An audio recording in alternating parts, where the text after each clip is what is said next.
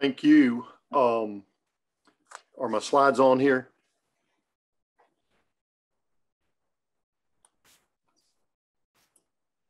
Dr. Miles, I will pull them up.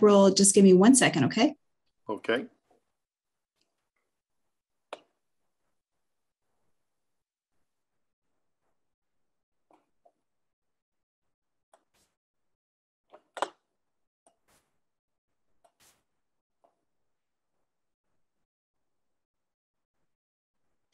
While we're getting those up, I'd just like to kind of tell you how I got here.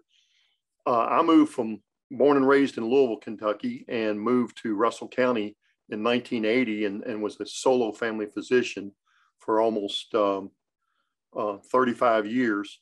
I was here originally when cocaine was big. I saw methamphetamine get big, and then the opioid epidemic came, and I saw how it pretty much affected our community. And I've gotten involved in dealing with that. I became a medical review officer, subsequently began giving lectures on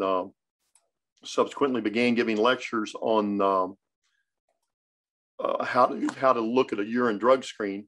Then I was asked after those lectures by the Kentucky Academy of Family Physicians to give lectures on the use and prescription of opioid. At one point in time, one of my proud points was Russell County was, in 2013, was the least number of prescriptions for opioids for the state of Kentucky per 100,000. So we've worked on that. Subsequently, I began giving lectures on the SBIRT for the Kentucky Academy of Family Physicians. And as that's gone, I've gotten into the Lake Cumberland Community Action and as their consultant. So that's how I got here. I've got a 2.5-hour lecture that is on the Kentucky Academy of Family Physicians.org on SBIRT. It's a lot deeper than this. I understand I got about 45 minutes to an hour to get through this, and I will go through fairly quickly. My lecture was oriented more toward physicians, but I think everybody on this call can take this. And so far, I've really enjoyed the lectures that we've got. So screening, brief intervention, referral to treatment is what we're talking about. See if I can advance this. Okay. Our learning objective, define SBIRT. Well, why is SBIRT important? Substance use disorder is a medical disease from a public health perspective. Performing screening in practice, performing brief intervention in practice, and then planning and implementing referral for treatment. I understand our next slide will show that we've got a various group here, but I'm going to ask you all to do something here. On the next couple of slides, we'll show you the ACE questionnaire. Hopefully everybody is aware of adverse childhood experiences. But as you go through, I want you to do this test yourself, to get the score yourself. So while you were growing up, your first 18 years of life, and I'm sure a lot of you all are familiar with this, but did a parent or adult in the household swear at you, insult, put you down, humiliate, act in a way that made you afraid you might be hurt physically? Did a parent or adult in the household push, slap, grab, or throw something at you, ever hit you so hard you had marks or were injured? Did an adult or a person at least 5 years or older ever touch or fondle you, touch you in a sexual way, actually try to have oral, anal, vaginal sex with you? Do you often feel that no one in your family loved you or thought you were important or special? Your family didn't look out for each other or support each other? Did you often feel that you didn't have enough to eat, had to wear dirty clothes, had no one to protect you, or your parents were too drunk or too high to take care of you or take you to the doctor if needed? One for most of our kids these days, were your parents ever separated or divorced? Was your mother or stepmother pushed, grabbed, slapped, or had something thrown at her, or sometimes or often kicked, bitten, hit with a fist, hit with something, ever repeatedly hit over at least a few minutes, threatened with a gun or knife? And not just your mother, stepmother. We don't talk about that much, but as a family physician, I've seen men that have been in the situation where they were abused as well. And they're much less likely to talk about that. But some of us have seen those in the household. Did you live with anyone who was a problem drinker, alcoholic, or used street drugs? Was a household member depressed or mentally ill, or did a household member attempt suicide? And did a household member go to prison? So those are the questions. You can check your own score. I'd say most of us here have at least one or two answers, and some of us have more than that. Our next slide. So why should I spend time getting this? There's two realities in every provider's life. The first one is that time is our most valuable commodity. The second one is that substance use disorder is one of the most destructive disorders we have. And we're all tired of having to do extra training and do mandatory training. But sometimes the most difficult patients to deal with are those with substance use disorder.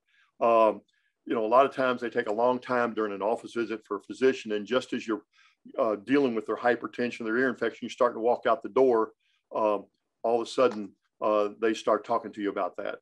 And it's a 40-minute visit, what you allotted 10 or 15 minutes for. But in today's environment, if you just hand them a prescription, don't talk to them about it, that's going to cost you a lot more in terms of facing the licensure board or malpractice, et cetera.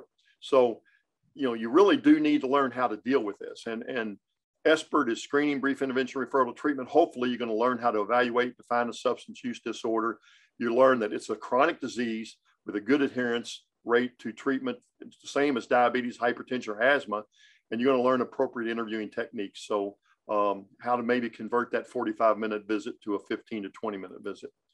Our next slide. So I'm not going to get into this too much. Most of you all already know the definition. Substance use disorder basically causes clinical or functional significant impairment. Secondly, it's, you know, we use that term because we want to reduce stigma, and we can see substance use disorder as a chronic illness rather than seeing a person as a drug addict. And one of the other things I've worked on is for Lake Cumberland District Health Department. I was the one that gave the syringe exchange program lectures, and we've actually got 6 out of 10 of our counties that have had that. But I actually had a person look at me and say, "Oh, why should we do this? They're just a bunch of drug addicts."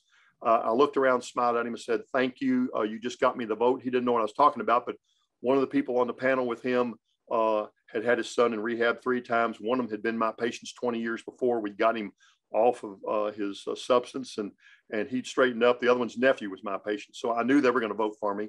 So we got that, but that's still people's attitude. So we have to work on that. We have to make people and the general public understand what substance use disorder is. But with substance use disorders, there's a 40 to 60% adherence to medical treatment. For diabetes, it's 60%. For hypertension and asthma, there's a 40% adherence. So it's similar treatment to other chronic diseases. So the treatment of substance use disorder is not hopeless.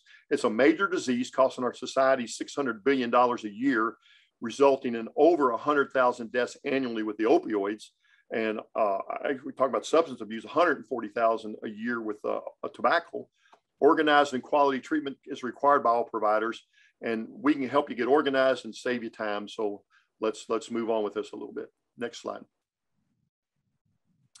So awareness of the problem. Why is SBIRT relevant? Everybody assumes that someone else will talk to or intervene or treat, often assume the medical profession is addressing it, but you look at the statistics, 94% of physicians fail to diagnose early substance abuse in adults.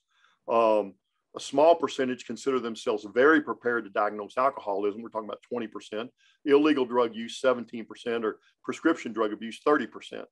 Individuals report not knowing what to do once they do get a positive screen. So what do I do? So this is where we go with the SBIRT.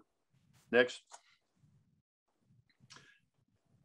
Again, you all have seen these slides before. A lot of this we've taken from the SAM show, but what figment of the imagination has the power to isolate individuals and families, encourage people to deny fatal illness, ignored symptoms, keep desperately ill people from seeking help, block funding for treatment, persuade society to choose expensive alternatives like imprisonment, the human and financial cost of accidents, secondary illness, and the wholesale loss of human lives, productivity, and potential.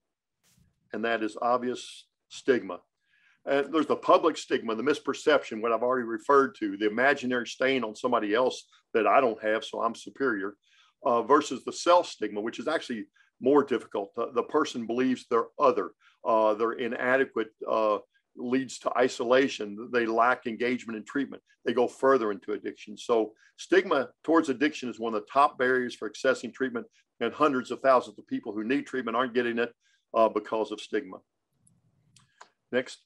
So briefly, substance use disease has a social stigma. In March of 2018, there was a study, and 53% of those interviewed felt that it was a disease, but 44% felt it was a lack of willpower. 1/3 said it was a character defect, and 39% thought it was caused by mental illness or brain disorders. And in a sense, we're going to talk about that in a second, there is some brain disorder with this. Stigma continues among Americans. More than 70% said that they wouldn't want somebody to marry into their family. 58% said that we need to do something about it. And if you really look at it, 70% said we need that they don't want to be involved with people in addiction, although 58% said something needs to be done. So if that's us as providers, as physicians, as psychologists, we're never going to treat these people and never going to treat this as a chronic disease. So we need to deal with that. Next. So SBIRT's defined as a comprehensive integrated public health approach focused on the delivery of early intervention and treatment services. First of all, we have universal screening for quickly assessing use and severity of alcohol, illicit drugs, prescription drug use, misuse, and abuse. We do the screen. It's either low risk. If it's low risk, we affirm the positive choices and maybe check back later. If it's moderate to high risk, we need to do a brief intervention and possibly a referral to treatment. Brief intervention and awareness raising interventions given to risky or problematic substance users, and the referral to treatment, especially specialty care for patients with substance use disorder. Treatment may consist of just a brief treatment, or they may require alcohol and drug treatment. So next. So SBIRT, we screen everyone. Moderate to higher levels, as we've already pointed out, are at risk for developing substance use. We want to do a universal screen. The primary goal of SBIRT is to identify and effectively intervene with those who are at moderate or high risk for psychological healthcare problems related to their substance use. So it's effective. It reduces healthcare costs, severity of drug and alcohol use, risk of trauma, percentage of at-risk patients who go without specialized substance use treatment.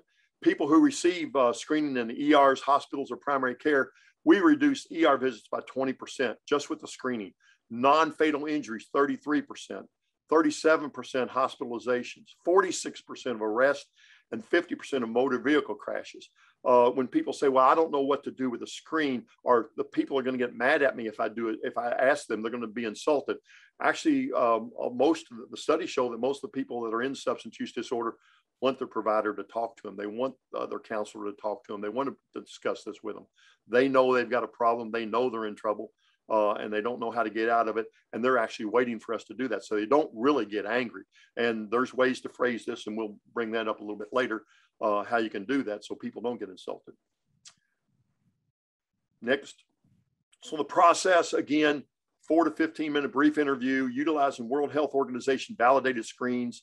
There's a 20% change in behavior just from the brief interaction.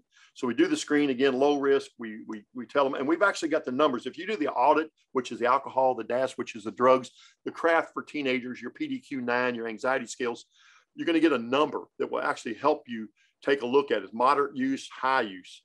And then if it's moderate, we do a brief negotiated interview, try to reduce the risk. We may try to refer to treatment if that's necessary. If it's high risk, we try to motivate them into treatment. That may require detox. It may require substance abuse treatment. It's individual for each person, but this is a way to go through your own head. And you've actually got the numbers right in front of you. So our next slide. You know, substance use disorder has a significant genetic background to it, whether it's alcohol, tobacco, opioids. There is a population there that is prone to substance abuse. And a classic example, I had a young man that actually had done a lot of yard work for me, was a hard worker, married with 2 kids, had had a problem in the past and had done excellent. He had to have dental work, went to his dentist, forgot to tell the dentist that he had substance use disorder. The dentist gave him some oxycodone for his pain relief. And the next thing you know, he was in jail for abusing his wife and he was not working. We got him through all of that, and he's actually back together with his wife and family. He's back working, but he was one prescription away from getting back into his substance use, and that's genetic. It's there. I've seen alcoholics who were one drink away from getting back into it. I had one fellow that we sobered up for 5 years. He became a preacher. A fishing buddy came by, gave him a beer. He came in 3 months later. We had to sober him up and detox him again. He stayed clear for 3 years and then got back into it again with the fishing buddies that came by again, according to the family. And we never did get him cleared. He ended up dying of cirrhosis. So, and what we know, push the next slide there, is that 50% of the risk of addiction is genetic. This is the next couple slides are slides that actually convinced me, because I'm going to be honest with you, 7 or 8 years ago, I would have been one of the physicians that said, you know, I got them detoxed. They ought to be able to say no. They ought to be able to get away from this. They ought to do that. And when you look at this, the dopamine levels in the brain, an orgasm is the most pleasurable, natural thing to the human being. But if you take a look at here, your first drug high can be twice that of an orgasm. And once you get dependent, they use the term addicted here. Once you get dependent or have the substance use disorder, you get down in this morass and you can't even get back to baseline. And I tell people, most people who are in substance use disorder are just trying to get back to baseline. After a while, they're not trying to get high. They're just trying to take enough to where they can function and get through the day. And then if you take a look at this next slide, this one really sold me, to be honest with you. The top is the normal brain, and the yellow and the red, that's your dopamine receptors, your dopamine 2 receptors. And these get burned up and used up with substance use disorder.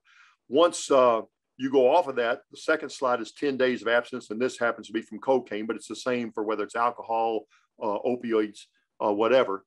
But you take a look, and the brain's blue. It's not lit up anymore. They've used up all of their dopamine receptors, and the brain's not glowing and functioning like it should. And the frontal part of the brain, this part of the brain up here, is the one that makes the decision. Do I get up and go to work today? Do I buy clothes for my kid or spend the money on alcohol? You know, do I go out and get high, or do I take care of my kids? That doesn't start lighting up. You look at even 100 days, that is not fully lit up. And a classic example of this, I had a young man, great young man, athlete, leader in school, but he got in college and got into drugs. And next thing you know, he was shooting heroin, and he had a choice of 5 years in prison or a year in rehab. We lucked out and found a rehab unit for him to get into. He got into that. And when he got out, he came back and he told me, he said, I spent the first 3 to 4 months blowing smoke up their rear ends. He said, I told them what they wanted to hear. He said, it was about 3 to 4 months. I started getting with the program. By 9 months, I was working with other people. And fortunately, a young man finished his year, got out, went to engineering school, and is now working as an engineer, well employed. He's been sober for 7 or 8 years now. But he just emphasized this to me. You know, it was 120 days before he really started getting with the program. And for a lot of people, it takes 200 to 300 days. So I can't just withdraw you and 4 or 5 days later tell you, okay, you're clean. Let's get over that. It is a disease of the brain, and it takes a long time to heal. And that's why so many people spend so much money on 2-day rehab programs or 2-week rehab programs, and they go back right back out and fail. So next. So again, we looked at the adverse abuse, neglect, household dysfunction. It's very common. 28% of the study participants reported physical abuse, 21% sexual abuse. Multiple experience, about 40% of the Kaiser sample reported 2 or more, 12.5% experienced 4 or more. It's dose response. So a cumulative ACE score has a strong relationship to health, social, and behavioral problems. So our next slide shows the behavioral problems: lack of activity, smoking, alcoholism, drug use, miswork. I know a lot of you all are already aware of this, but if there's anybody out there, I just want to make sure how important this is. ACE of 4+, they're 12 times more likely to commit suicide. 6+, they have a 20-year less life expectancy. Those behavior leads to these physical problems. So we're not just talking about substance use disorder. We're talking about severe obesity, diabetes, depression, suicide attempts, sexually transmitted diseases, heart disease, cancer, stroke, COPD, broken bones. Next. And if you look have you ever had a drug problem, ever been addicted to drugs, ever injected drugs? As your ACE score goes up, it's an exponential rise. Not much difference between 3 and 4 in these two, but still it's going up. The higher your ACE score is, the more likely you are to have substance use disorder. Okay. So the other thing that happens, early adversity sensitizes the threat vigilance response system. So these affect different parts of the brain, not just the cortical amygdala, but also other portions of the brain as well. And it actually grows and gets larger. And even in adulthood, people have had childhood stresses, have that abnormal cortical amygdala. The amygdala is altered by the childhood stresses, and those with ACE scores higher than 3 are prone to addiction because the opioid drugs commandeer an endogenous system that's integral and vital to the body's responses to stressful and painful stimuli. In other words, the brain has been altered. The brain is different in someone who went through these ACEs, and they are more prone to addiction, substance use disorder. Next. So again, we can take a look. This is a community thing. If you look at the ACEs, when I first looked at those, it made common sense to me.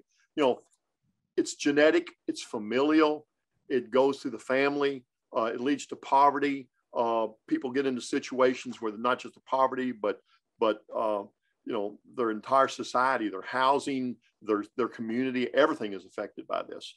And working in Appalachia, we are the 70th poorest county in Kentucky, and at one point in time, the 70th poorest county in the United States. And as a primary care provider, I can tell you, I know how much economics affect what you can do to help a person, what you can do to help them, and I also know how much people are just looking for a way out of this life. As somebody said earlier, they don't want to recall that their child was taken away, so you know, they stay high, and that's a big part of it. So the community and the individuals are all affected by these ACEs. Next. So we've kind of been through, it is a disease. It is a disease of the brain. It is not a character disorder. You're not a bad person. And I've gone and talked to some of our local groups and give them those slides just so they understand, you know, this is something that your brain's going through. We need to correct that. It's going to take time, but you're not a bad human being. You're not a bad person. So when we talk about screening brief intervention, I like this cartoon. It's something new. We call it intervention. We're not going to just be beating you over the head. That's not what we're talking about. So the S in SBIRT is for screening. And we'll go to the next one. The screening is a pre-screen. It's a very brief group of questions. Doesn't take 30 minutes to do. And then if that screen's positive on anything, you move to the specific screen for that. So the audit is for alcohol, DAST is for drugs, CRAFT is for your adolescents. You got your PDQs, and then you get the scores like we talked about. And so you can go on and deal with that. Next. So step 1, the pre-screen. In the past year, have you had 3 or more drinks containing alcohol on any one day? Have you used a prescription medication more than prescribed or not prescribed? And even more comprehensively, are you taking anything? If so, what? For how long? Were they prescribed for you? You take them as directed. And a lot of people don't understand that. As a physician, if I write for a narcotic TID PRN, which means 3 times a day as needed, and the patients come back for follow-up, and they say, well, I'm taking it 3 times a day. No, you're only supposed to be taking it if you actually have to have that. And in practice, I made a point not to give anybody more than 2 weeks, and I had them come back.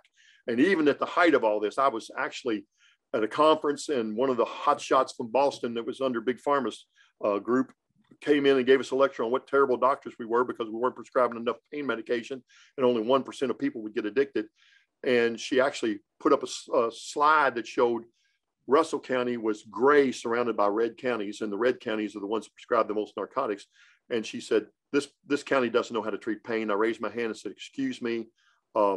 We try to limit narcotics for 2 weeks. We try to make a diagnosis, treat the cause. We use physical therapy and massage therapy and NSAIDs. She looked at me and said, there's a special place in hell for doctors that don't treat pain. So that's what we were going through. But I still saw, even though I wasn't doing it, a lot of the specialists would give somebody 3 months worth of narcotic and then not see them back for 3 months. And so the patients, the doctor would say, well, I told them as needed. Well, you have to make that clear and discuss that. So that's something we discuss when we go through the screen with the patients once it's positive. Also, if you use drugs other than required for medical reasons, in the past year, if you used tobacco, and again, I said 140,000 people die of tobacco overdose versus 100,000 for the opioids. In the past year, been depressed? Have you been anxious? Have you ever thought about harming yourself? So that's the pre-screen. That can be done fairly quickly. Next slide. That can be done fairly quickly on an intake into the office, or on an intake into your practice, and an ER or whatever. And it gives you a pretty good idea that we can move on to the audits and DAS and the crafts of the World Health Organization things based on that. So move on to the next one. The key points for screening: you want to screen everyone. Now, if you're already treating someone that you know is in, quote, active addiction is the term they used here, rather assess or overall use to make referral or intervention decisions, you don't really need to rescreen them. You already know they got a problem. But almost everyone that's not been screened needs to be screened.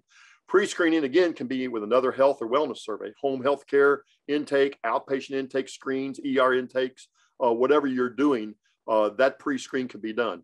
And you want to screen both for drugs and alcohol, including prescription drug abuse and tobacco. So remember, people may not think that they're taking the drug incorrectly, as I talked about TID, PRN versus taking it 3 times a day on a regular basis. They may be crushing. Some medications are made to be delivered over a long term and not immediately, but if they're crushed, they get to quick high and then they go down, and all of a sudden you've got a medication that you've prescribed that should have lasted 8 hours, it's lasting 2 or 3 hours, and they're having to take it more often, and then they get into the dependency.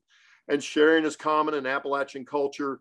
You know, they mean well, they want to share with each other. You go to grandma's house and she's got severe arthritis, and her doctor gave her some codeine for that pain, and she doesn't take them very often, but you got a headache, and they're going to give that to you to help you with your headache. And then the next thing you know, if you're prone genetically, you've already got a problem. And again, I've seen patients that were 1 or 2 pills away. Not most people. Sometimes it just takes the prescribing over a longer period of time, but there are patients that are there. So explore each substance. Many patients use more than one. Then use your validated tool, like we said, general anxiety disorder, the PHQ-9 for depression, the crafts, the audits, and follow up on your positives. You got red flags, assessing details and consequences of use. You need to follow up on that. And that's where you use your motivational interviewing skills. They're non-judgmental and empathetic, verbal and nonverbal. And you know, I can tell you 90% of what we say or what we interact with each other is nonverbal, and all the counselors out there know that. But if somebody comes into me and they're talking to me about their alcohol use or their opioid use, and I cross my arms and cross my legs, and I take a look at them out of the side of my eyes, they know they're being judged. I don't have to tell them they're being judged. You know, so you have to be very aware of your own body language and your own feelings. You've got to get in touch with this before you ever start talking to people. You know, you have to be more open and honest with them. And I've heard doctors say, well, I don't talk about my personal life with my patients, and they don't need to know that. That's not part of it. Well, I think sometimes part of the empathy is letting patients know you've been there, you've done that, you've seen them, you've been through some of these things. And for my patients, when I talk to them about my own personal situations, I had an ACE score of 4 growing up, and I grew up in Lively, Shively, which is now known as Shoot 'em Up Shively. They understand I've been there. I've been through some things they've been through. I don't have to tell them everything that went on in my life, just like I didn't ask you to tell us, you know, if somebody has an ACE score of 4, I'm not going to ask them to tell me specifically which ones were unless they want to talk about it. But at least let them know that you're empathetic, that you care, and you're open, and you're not judging them. Next point. So we're going to go through this briefly, but there's your screens. There's the information. One thing I will say, there's not a World Health Organization screen for tobacco, but you can provide quit line information. In our community, we've actually gone together with the hospital and the health department. We've been on KET. We have a very successful tobacco cessation classes. And after 2 weeks, we actually pay for the medications for the cessation, for the patches, for the Chantix, whatever we're going to use. So we cover that, and we've done very well with that. Next.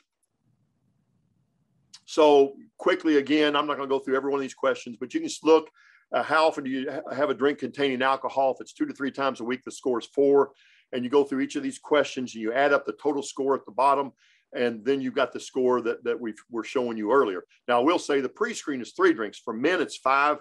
For women and men over 65, it's 4.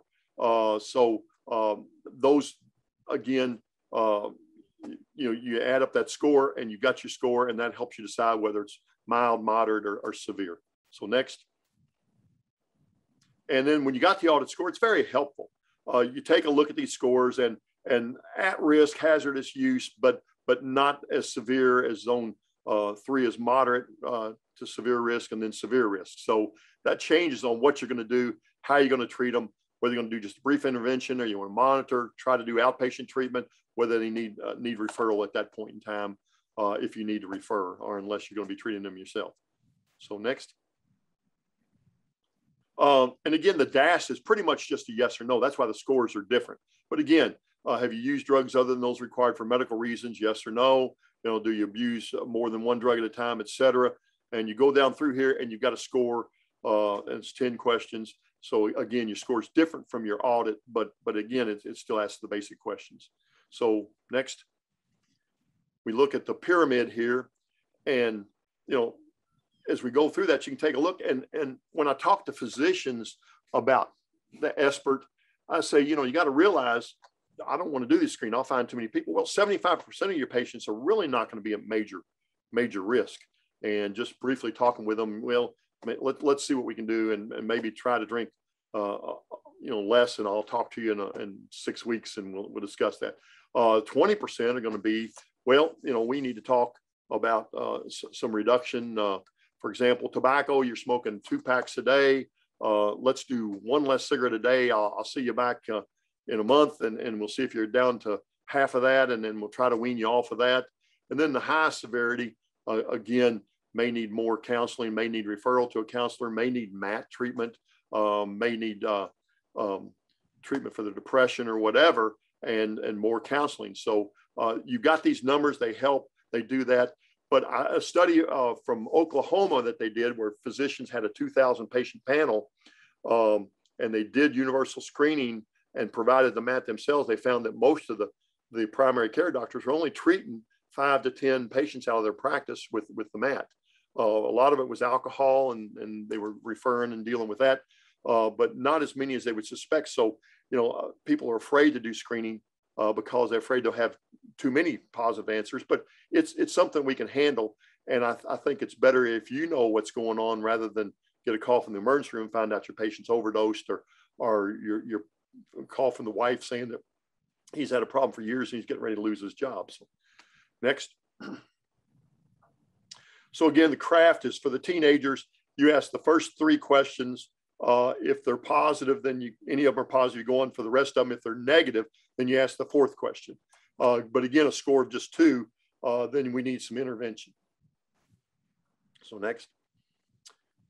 So in summary, if you take a look, you can ask those, you've got a score, and it helps. When I walk into the room, if I'm going in to see somebody for hypertension or for an ear infection, but I walk into the room and they've already done these screens, and I've got in front of me that what their score is, and I know whether I'm going to need to make that more advanced, then I can plan that in advance.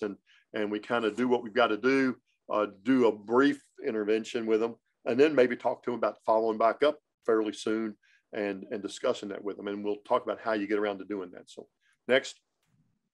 So again, evaluation, SBIRT training, brief intervention, referral treatment. So pre-screen, and you know, you can do this as an EMT, you can do this as a nurse, you can do this as a counselor. It doesn't take much to do that on your initial intake. Pre-screen's positive, then the more extensive validated scores, and you know, you could even, as you bring them in the emergency room, say, well, we did a pre-screen, this is a problem, you know, or we got a drug overdose. You know that you don't have to pre-screen. You know you've already got a problem, and so maybe they can do a further screen there.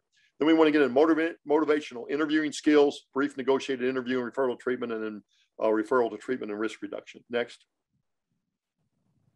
So after screening, what do? Brief intervention utilizing motivational interview techniques. And again, here's the same thing that we have, but when we get into the next training I'm going to do is on motivational interviewing skills.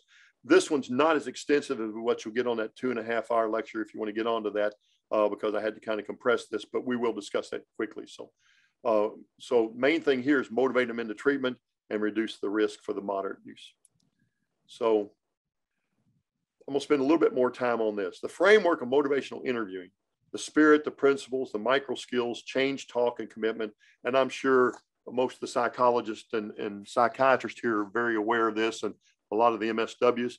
For the rest of us, it might not be something we're that aware of. But the SBIRT is autonomy, collaboration, and evocation. So, we want the patient to know I'm not an authoritarian physician who's going to tell you what you do. And I've had friends, well, if they don't do what I do, I'm going to throw them out of my practice. Well, you're an idiot, because you're there to help them. But the autonomy, they need to understand that this is up to them, that they have the right to say what's going on in their treatment. They have the right to affect that. They have the right to talk to me about it if they don't disagree with me. So they have to develop that autonomy. You're not going to help them. We used to say, until somebody wants to be helped, you're not going to help them. And you may want to offer that to them. They may want to be helped. They may not have asked you. Collaboration, let them know we're in this together. And I used to tell patients, doctor means teacher. My job is to tell you about the problem. I'm going to be here to help you, but I can't make the changes. I'm not the one that's going to change your life. You've got to be that one. And evocation, you got to evoke in them a feeling that they want to change this. They want to do something different. So that's the SBIRT. The principles, you want to roll with resistance. You can't get upset. You can't get angry. I once had a young man as an MRO that I called and told me he had a positive marijuana screen. And he said, you're a Nazi. You don't know anything about marijuana. I basically told him I went to college from 1969 to 73. I knew a lot about marijuana. And he had signed a contract with his company, and that's what I was calling him about. I couldn't take it personal. I couldn't get angry with him, and that probably was more than I should have done, to be honest with you. But for a lot of my patients, when they resisted, I had to learn to back off. You want to express empathy, and if you're a provider, I don't care if you're an EMT, a paramedic, a nurse, a doctor, a social worker, a psychologist. If you're not empathetic, you don't need to be in that field. We're here to care for people, to help them. Sometimes they don't make the right choices. And sometimes you don't know their story to deal with that. And as a physician, I used to go back in the morning after I treated an overdose, and I would sit down at the bedside and just talk with them, just let them know that I saw them as a human being, not as an overdose. And that I was concerned about them, and I wanted to get them the help. And if they weren't my patient, that I'd like to send a copy of their discharge to their doctor and let them know what they went through. And I wanted them to talk to them about that. But you have to show that empathy. You have to develop discrepancy. A lot of people don't understand that they've got a problem. Well, I go to the VFW every night and we drink 6 beers, but all my buddies drink 6 beers. Yeah, but most people don't drink 6 beers a night. Or, well, all my friends smoke marijuana. Well, only about 30% of adolescents actually have smoked, and only about 16% use it on a regular basis. So there's some discrepancy. That's not normal. And they may not realize that. And then you want to support self-efficacy. You want them to realize they can do something about this. The micro skills are open-ended questions. And one of the things is, why are you addicted to drugs? Why, you don't do that. You say, tell me about the medications that you're taking. Tell me about what's good about it, what's bad about it. Discuss that with me. And you affirm when they talk to you about it. You have to affirm, okay, I understand this is what you're talking about. Why do you think we're there? And then reflect, okay, what I hear you saying is this, and this, and maybe my point of view on that's something a little bit different. And then summarize. Well, we've talked about this, and here's what you said. Here's what I heard you say, and let me know if that's not right. And then my reflection on that. And so those are the micro skills we have to do. And then you want to get change talk: desires, ability, reason, and need. So what are their desires? What do they want out of this interaction? What are their abilities? Well, I just can't get off of it. Well, that's not true. I think you can. You just need some help, and we need to get through that. You are capable of doing this. And I know it doesn't feel like it right now, but there's reasons for that. And sometimes I go through the brain things that are going on. The reason that they need to quit. Well, I've had a lot of patients come in, and as I call it, the door handles, I'm walking out, I'm done seeing them for the hypertension. Well, doc, my wife's leaving me. Okay, why? And we get into that, and they tell me about their drug usage or their alcohol usage and their reason for wanting to quit, their need to quit. Gosh, doc, I'm going to lose my job. I won't have any money. I won't be able to support my family. And so you need to do that change talk. And then we need commitment, intention and decision. You want them to decide that they're going to try to do that. I'm using tobacco because it's a little bit easier to deal with as far talk quickly, but had a patient came in and you know, he told me, Doc, I know you're hell on tobacco. I don't want you to talk to me about it. I grow tobacco and that's how I make my living. And I said, well, you know, this is what I do for a living and it's my job. And if you don't want me to do my job completely, then I won't do that. But you know, you really do need. And then I've had some say, well, okay, I guess I do need to quit. So how do I go about that? And then the activation, we get them ready and prepared. Well, I'm going to refer you. Here's a number. I want you to call that number because I think that you need to be referred to our smoking cessation class. And so taking steps, I'm not calling that number for them. I'm letting them call that number and take that step, you know, but let them know. And the next time they come in, did you call that number? Well, no. Well, you know, are you ready? Are you prepared? Are you thinking about it? Where are we? So that's what leads to behavior change. And that's what we need to do. So next.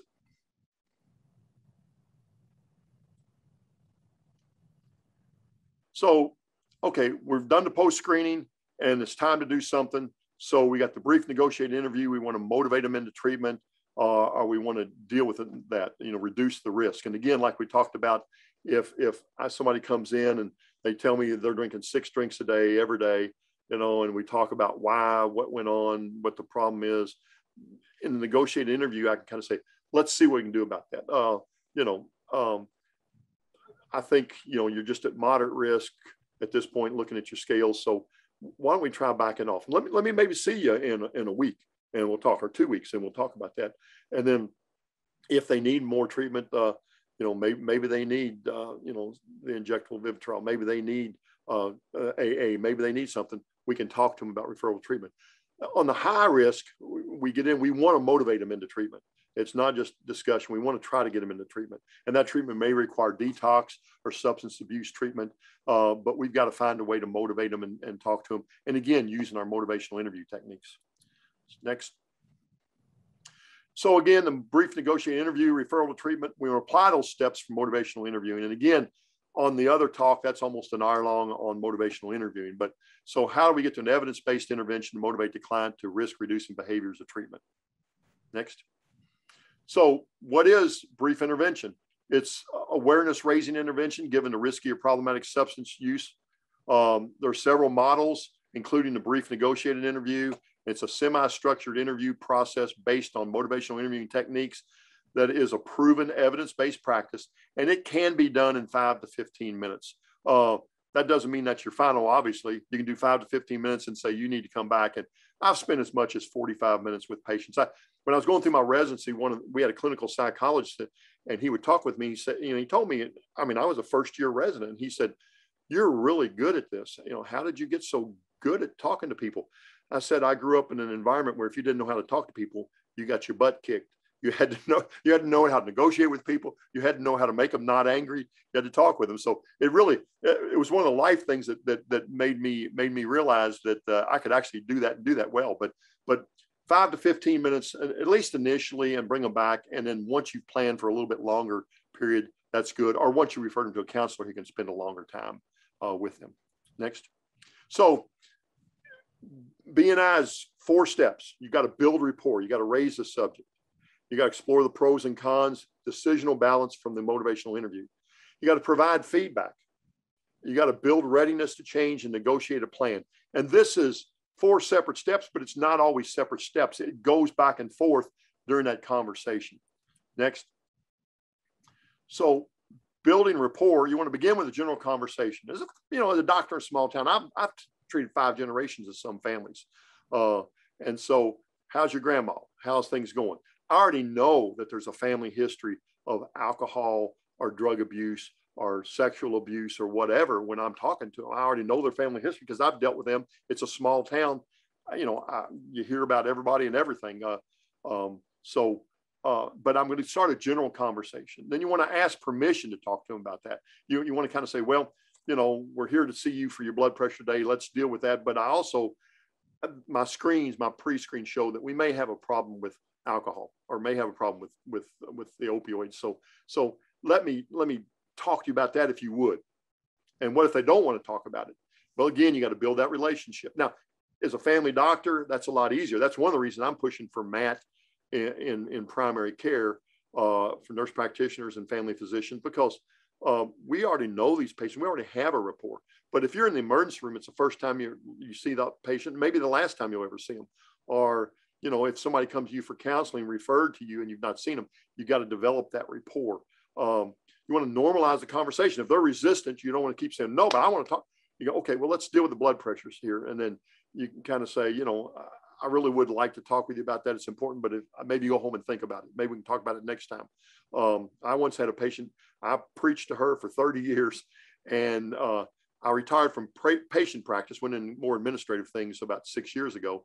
And the last day of my practice, she made it a point to make an appointment to see me. And she said, I have a gift for you. What's that? She said, you've talked to me for 30 years about this. She said, I quit smoking 4 months ago. One of the best gifts I got. 6 years later, she's still not smoking. I still check on her in our community. But you can talk to them about that and say, I want to bring this back later on. Discuss the pros and cons. So help me understand through your eyes. What's good about alcohol? You know, what's not so good about alcohol? One of the greatest questions I've learned from these courses, as a provider, I used to say, on a scale of 1 to 10, how ready are you to quit smoking or to quit drinking? And they'd say 2. And I'd say, well, heck, it's not worth my time. I'm not going to waste my time talking to them about it. Well, what I learned was to say, okay, 2. You didn't say 0, so why 2?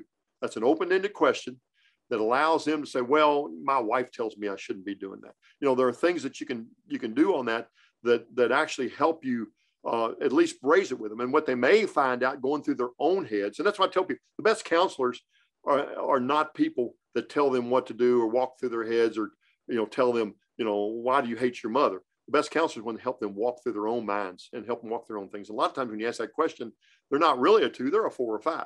And they know they need help. They know they need that problem, but they haven't really faced it yet. So at least you get that conversation started.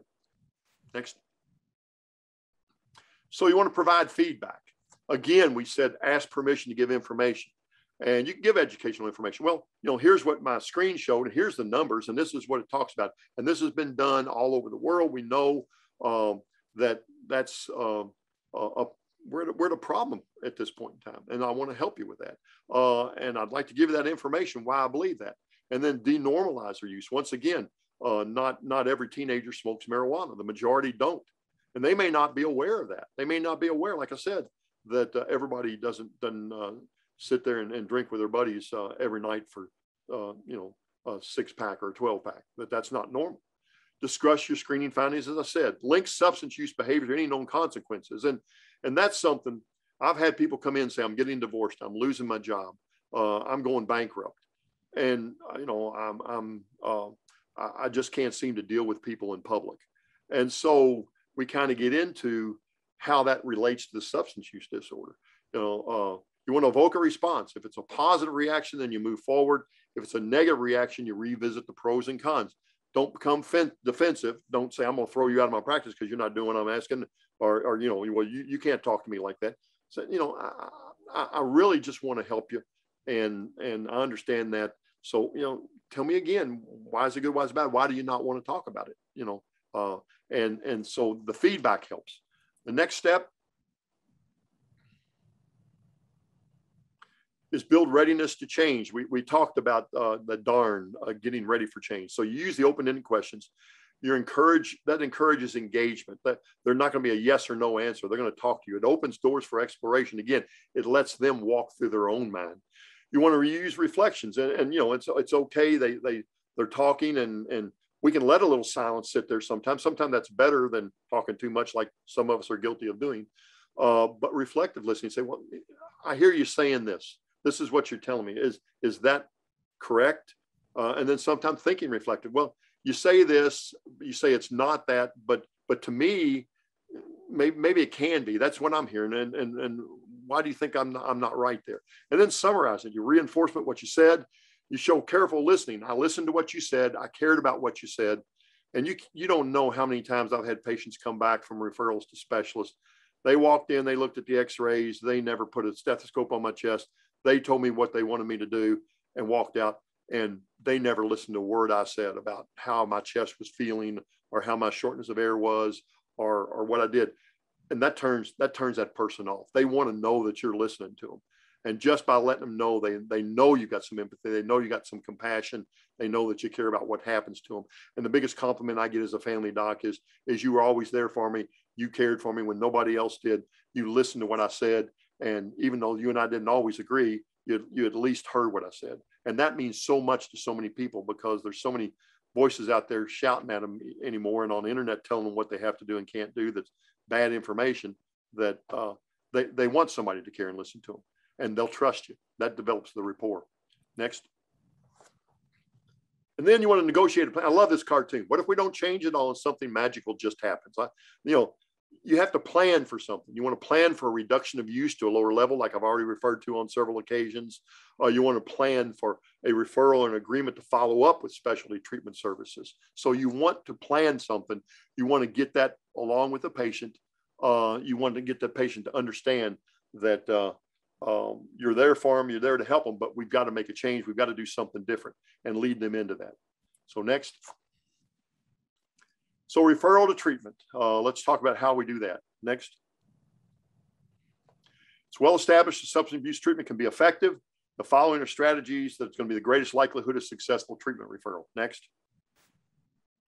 So we look at the continuum. We got health promotions. Like I said, I've been very active in the syringe exchange. I don't like the term needle, but that's on there. Syringe exchange. Primary care, I've worked with the drug courts and given lectures there. We talked about the universal screening and referral. You got your community-based groups, 12-step programs, et cetera.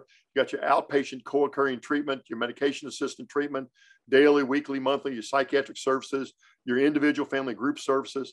Then, and I love residential services, short-term, 28 days to 90 days, not 2 weeks, but long-term is 6 to 12 months. You got your population-specific, faith-based, and then you got your hospitalization, your medication management, your detox, your stabilization. So it's an entire continuum. And we as a society need to work on healthy communities and wellness plan and education. And one of my ways of paying back this county, because they've been so good to me over the years, is I do a lot of community education. I actually talked to the bus drivers the other day about wellness and vaccines, et cetera. I've talked to the rehab groups about, substance use disorders, a brain injury. I've done a lot of things because I think that's where it starts. I've done sex education for the 6th, 7th, and 8th graders here. So you have to talk to people before they get into the situation, before they are already dependent, before they're already there. But you also have to have the other community supports, because it's going to happen with some of them, with no doubt. Next. So what is treatment?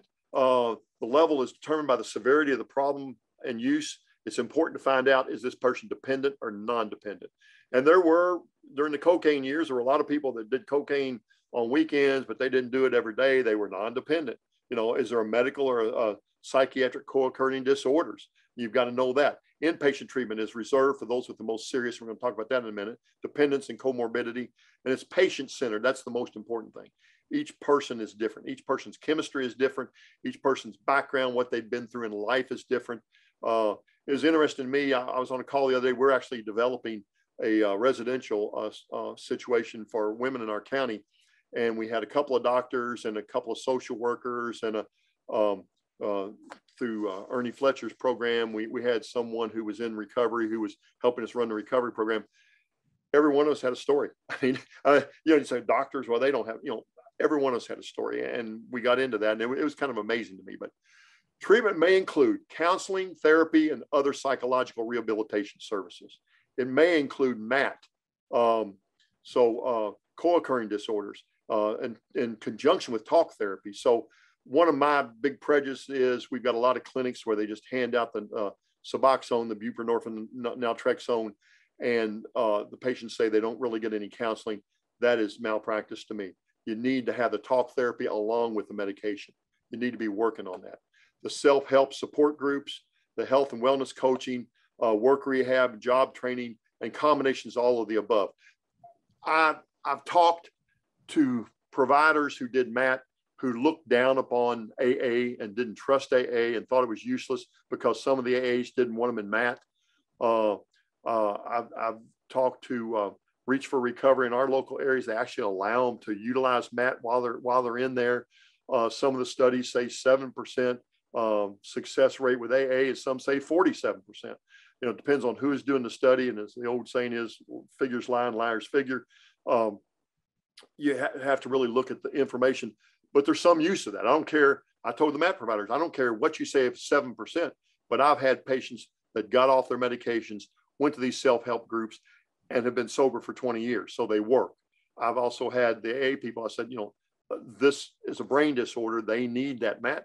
You know, we haven't worked out exactly what all we need to do and how we're going to do that. And I could argue that with MAT providers and non-MAT providers for a long time, what we need to be doing on that. You know, we need to work together. And health and wellness coaching, diet and exercise, meditation, we know endorphins go up with the correct exercise and with meditation. Endorphins are apomorphine-like substances that actually help with addiction. So that works. One of the most successful programs, I was at a core meeting and we had one of the ARC rehab programs, and they were doing MAT and self-help groups. And when they added job training, their success rate went up from something like 60% to 90%. And our consortium here in Lake Cumberland area community action agency, we talk about job rehab, and we've got a very active job rehab. And as some of your speakers did at lunchtime when they talked about that, job's so important. You got to have something to go to. You got to have something to do each day that you get up. For most of us, it's our job. I was a workaholic. I worked 60 to 110 hours a week when I was in practice. And people don't believe that, but that's true. I've left home on Thursday and not got home till Tuesday and been up almost the entire time. Now that I'm retired, I don't have to do that, but I've still got 3 part-time jobs. But you got to feel like you've got something to do. You got to feel like you're worthwhile. That helps you. Next. So co-occurring mental health disorders, and everybody on here, I'm sure, is aware of this. About 50% of people with drug addiction, substance use disorder, or mental illness, and there's about a 50% cross-reactivity with that. We know that most of that is depression and anxiety, although some schizophrenia is unmasked by some of the drugs. The anxiety is really difficult for a provider because you got somebody comes in and anxious. Are they going through withdrawal? They're doing their medications and they're not lasting as long and they're going through withdrawal. Is that part of the anxiety, or is there something else that's causing the anxiety? And so if I prescribe an anxiolytic to them along with the opioid, I'm increasing the risk for overdose. And it is really, I've got another lecture I give doctors, it's a teeter-totter. The doctor standing in between and the teeter-totter's the other way. You've got to really judge that. And I pretty much did not use a lot of benzodiazepines. I tried to wean my patients down. And I used a lot more of the SSRIs for the anxiety, but we got to deal with that. Next. I'm getting the 1-minute warning here, so I better get moving. What we're doing is not working. 60–80% of drug abusing prisoners commit new crimes following release. 95% of prisoners return to abuse following release. So we've got to work on that, and we are working on that with. We're actually reaching out to people while they're still in jail here in Russell County, and making sure that when they're discharged, they got a ride home. We stop them from discharging them after midnight, and we're working on that. So we treat this as a chronic illness and a public health approach. Next. So detox, basically alcohol and benzodiazepines. Most of the others, marijuana, the stimulants, even the opioids, can usually be done at a lower level. If there is active withdrawal symptoms, GI, diaphoresis, agitation, hallucinations, confusion, you may get them past the screeners and get them admitted and get them on in. But I've detoxed a lot of patients from the opioids as an outpatient. I just made a point to see them back the next day, 3 days, every 3 days till they were fairly stable, and then every week. So you just need to bring them back a little earlier. But patients who experience severe psychological withdrawal symptoms may require the 24 hours. Next. Okay.